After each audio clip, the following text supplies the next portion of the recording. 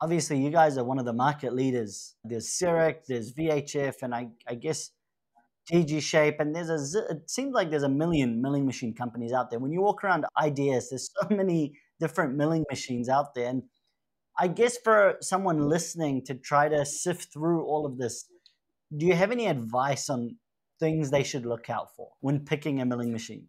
Oh, absolutely. That's an easy one. Look for a company that starts with V. Exactly. And ends with HF.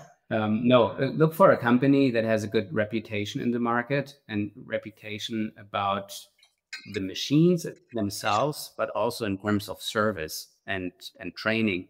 This is, I think, something that you and your listeners want as a fallback solution here. If something goes wrong, or if they have forgotten how to operate something, then it's always good to just pick up the phone and have someone who is well trained and who can quickly help you, because we all know at the end there's a patient waiting for a restoration, and you don't want a patient to be rescheduled. You want to deliver here in time.